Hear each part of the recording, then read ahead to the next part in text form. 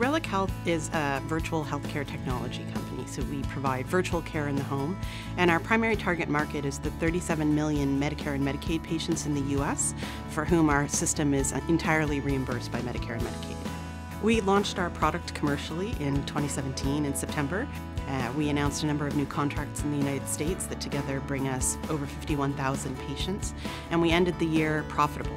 So we had an annualized run rate by the end of the year of $4 million in annualized revenue, and we're growing significantly from there, but we are now cash flow positive.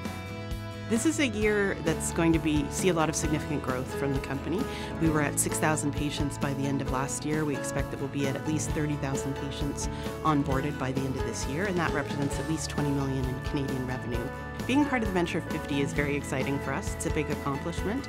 I think it reflects the fact that we did a lot of work as a company last year, and we're very excited that the market has assigned value to that.